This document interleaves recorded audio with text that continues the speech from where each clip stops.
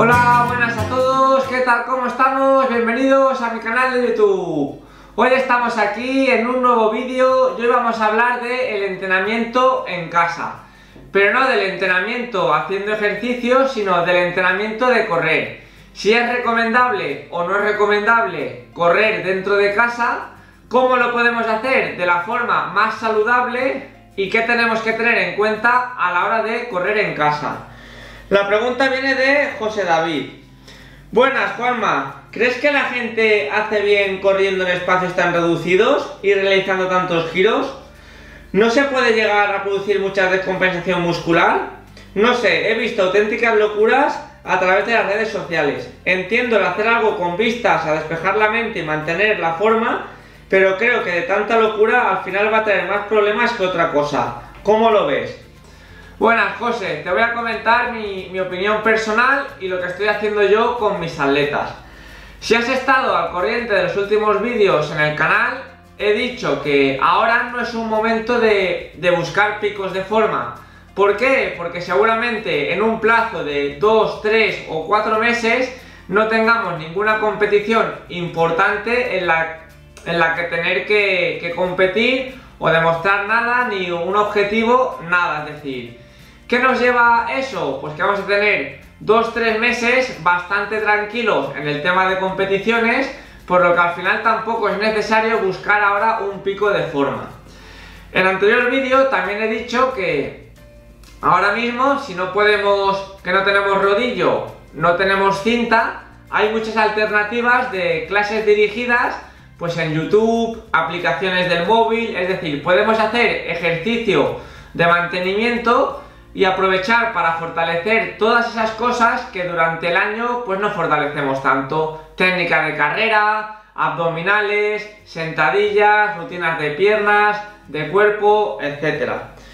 Pero ¿qué pasa con los runners que solo les gusta correr? Algunos de ellos han empezado muy en serio y todas las semanas empezaban a correr 5, 6, 7, 10 kilómetros dentro de casa.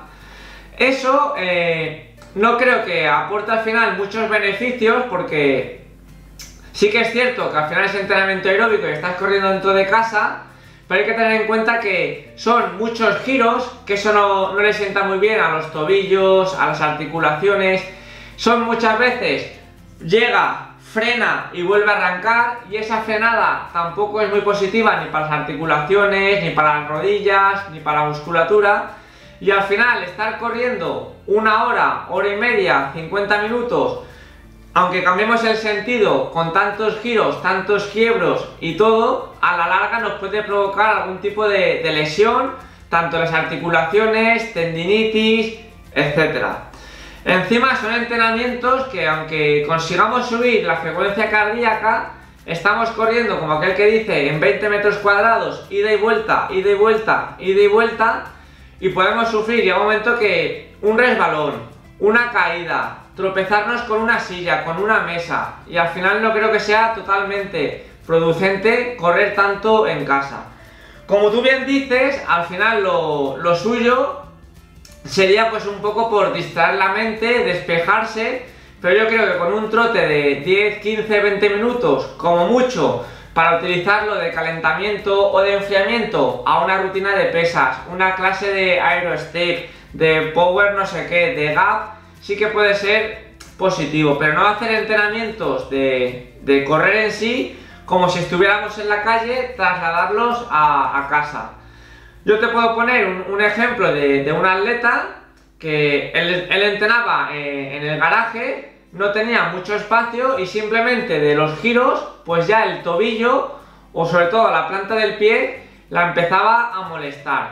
Entonces al final, claro, no puedes hacer un entrenamiento de series o de rodaje vivo, de rodaje largo, dando vueltas a un sofá, a un comedor o de punta a punta de la casa, porque al final son 300, 400, 500 veces que tienes que parar, volver a arrancar, 500 giros en el mismo sentido, o aunque lo hicieras 250 en un sentido y 250 en otro sentido, son movimientos muy repetitivos que para las articulaciones, como he dicho, los tobillos, los tendones, a la larga no van a sentar nada bien.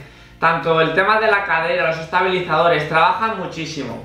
¿Cuál es el problema? Pues que al final ese tipo de lesiones por desgaste, por fatiga, por repetición, no aparecen en un día o en dos. Normalmente cuando llevas ya haciendo el mismo movimiento, el mismo gesto, el mismo entrenamiento dentro de casa durante 1, 2, 3 semanas, dependiendo de la intensidad, pues al final es cuando aparecen esos problemas que normalmente cuando aparecen luego cuesta bastante de quitar. Mi consejo es el que he dicho en otros vídeos: intentar aprovechar ahora mismo pues para fortalecer nuestros puntos débiles. Podemos hacer técnica de carrera. La técnica de carrera, hay ejercicios que son en movimiento, pero muchos son en estático, y los que son en movimiento, teniendo una recta de 10, 20, 30 metros en casa o en la terraza, los podemos hacer a la perfección. Saltar a la comba, hay muchas formas de saltar a la comba que aprovechamos también. Además de que es un trabajo aeróbico, podemos realizar ejercicios de técnica de carrera, skipping, saltos para adelante, para atrás, lateral, pata coja. Es decir, hay muchos vídeos también en internet sobre salto a la comba para mejorar en el running, mejorándose la técnica de carrera pero saltando a la comba. Y encima te suben las pulsaciones, no son siempre los mismos gestos porque hay ejercicios muy variados, y encima nos van a aportar para cuando pase toda la cuarentena una mejoría.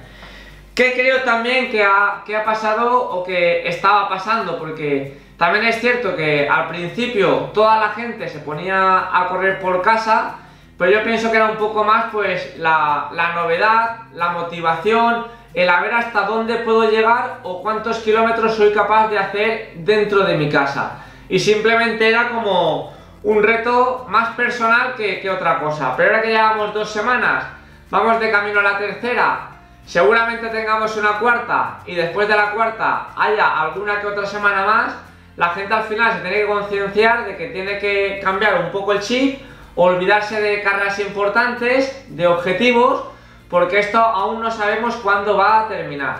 Y como he dicho, hay gente, sumado a lo del otro vídeo, que aprovecha y tiene mucho tiempo libre. Y al tener tanto tiempo libre, pues lo emplea pues en deporte, en entrenamiento, una clase por la mañana, una clase por la tarde, si tengo rodillo, si tengo bici, y se pasan pues de 24 horas, todos los días 5 o 6 horas entrenando. Eso a la larga tampoco es positivo, es decir, hay que hacer un entrenamiento de mantenimiento que nos guste para disfrutar, pero tampoco quemarse, porque si esto va para largo, hay que ser un poco consecuentes de la manera de entrenar. Es decir, no vamos a coger y ahora que estamos en casa más descansados, pues vamos a salir todos lesionados o con molestias.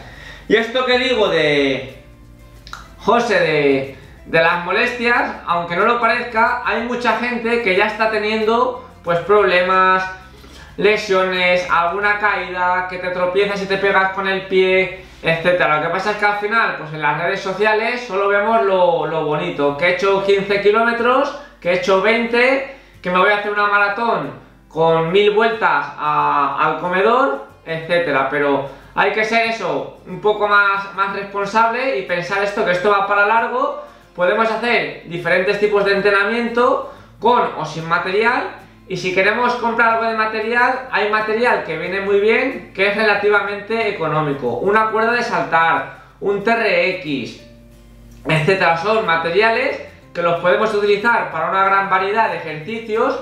Tenemos gran cantidad de clases dirigidas en YouTube, y sobre las clases dirigidas y los ejercicios sí que me prestaría o me centraría en intentar buscar profesionales que son los que dan la clase, porque como podéis ver en YouTube hay cosas muy buenas, pero también hay cosas que no son tan buenas. Y igual hay gente que ahora mismo, si miráis los canales de YouTube, hay cientos y cientos, todo el mundo ha empezado a hacer clases, sus entrenamientos, a retransmitirlos online, y al final hay cosas que son más fiables que otras, y sobre todo hacerlo siempre con seguridad, respetar un día fuerte, un día suave, un día fuerte, un día suave. Intentar pasar que todo esto pase lo más posible.